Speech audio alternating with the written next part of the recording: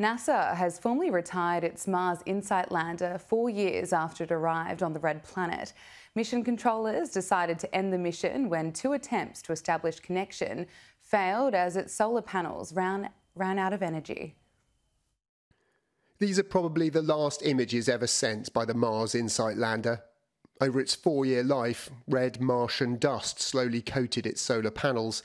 Starved of power, the probe stopped communicating last week. Now NASA has declared the mission over. Touchdown confirmed. But what a mission. InSight landed on Mars in 2018, the first designed to study the inside of another planet. With tools like a dome-shaped seismometer, it listened for Mars quakes. Like an ultrasound scan, this helped reveal the planet's huge liquid metal core, so different to volcanic magnetic Earth. Not as flashy as wheeled Mars rovers, the robot geologists sat waiting for action.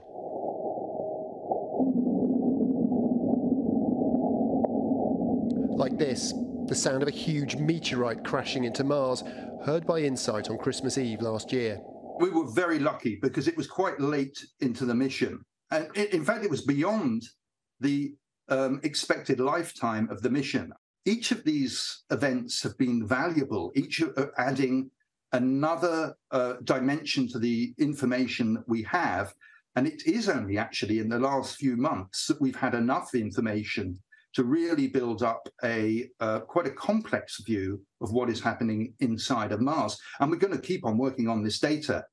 The smash exposed boulders of water ice below the planet's surface, and the sound waves gave InSight new data on Mars's outer crust.